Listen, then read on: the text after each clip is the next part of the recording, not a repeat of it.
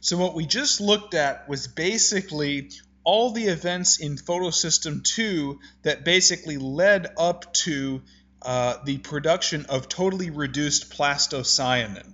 Okay, remember plastocyanin had that copper ion that's held tightly there that accepted the electrons ultimately from cytochrome F of the cytochrome B6F complex. Okay, but what we're actually going to find now is what happens to the electrons that are now in plastocyanin. Okay, so what we're going to be talking about is photosystem 1, and as we'll find, it doesn't appear to be as complicated as photosystem 2, and I'm going to try to make it as simple as possible. Okay, so coming down here to this picture, this is a really good picture.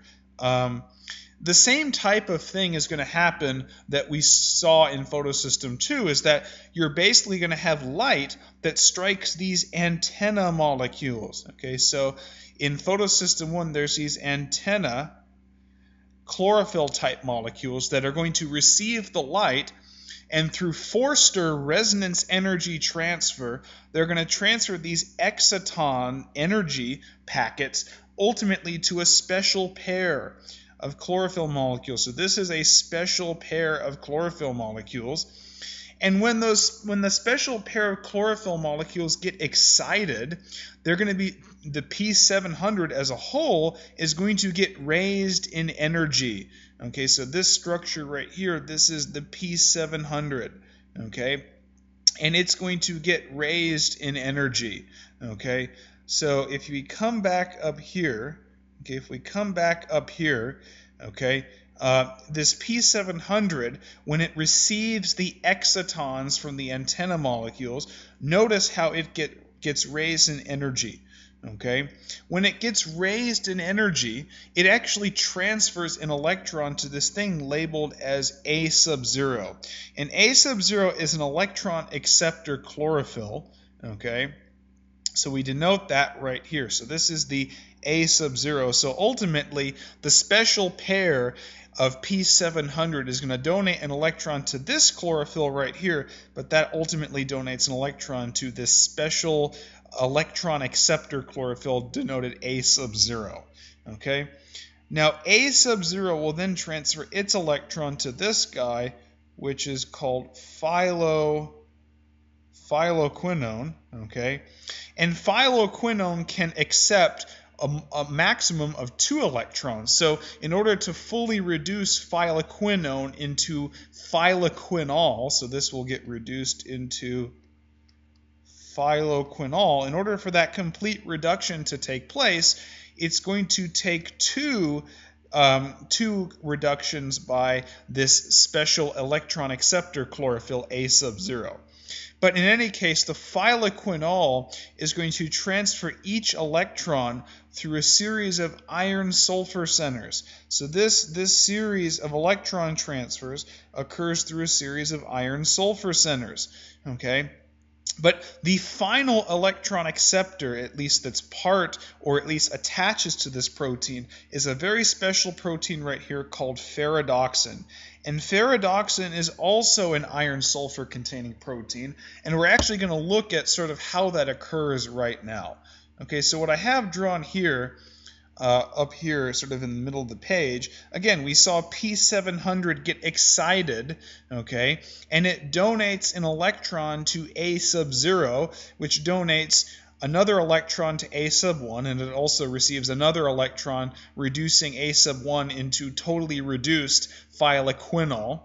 And then phyloquinol transfers 1 electron at a time through a series of iron-sulfur centers, and then those iron-sulfur centers transfer electrons 1 at a time, so 1 at a time to ferredoxin.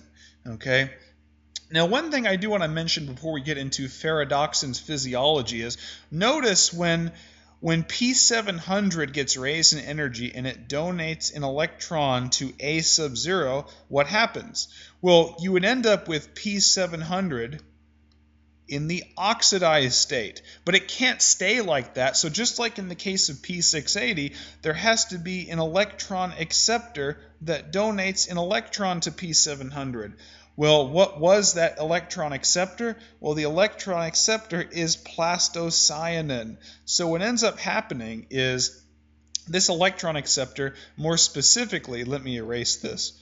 More specifically, you could call this electron acceptor, this is the copper cation from plastocyanin. So we could say basically that this is, get my brush, plastocyanin, but specifically it's the copper 1+ cation, and it donates 1 electron to P700, and of course that regenerates the reduced form of P700 in the normal state, and that also regenerates plastocyanin, but with the copper in the 2+ state. So now that plastocyanin is free to accept another electron from cytochrome F, which is part of the cytochrome B6F complex.